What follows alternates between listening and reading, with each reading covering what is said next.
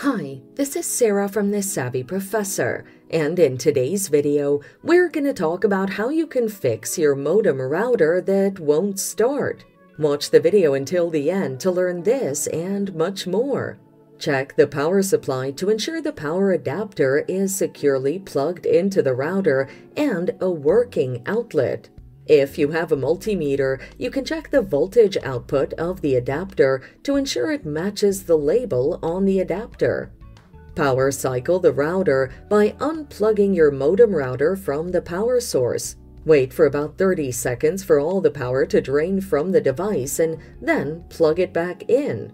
Inspect the modem router and power adapter.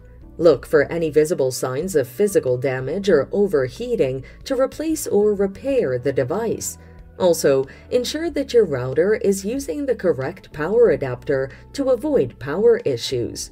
Reset the router by locating the reset button and using a paperclip to press hold the reset button for about 15 seconds.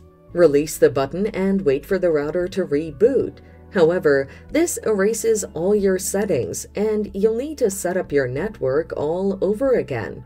Ensure that your modem's router firmware is up to date by performing a hard reset or contacting the manufacturer for assistance.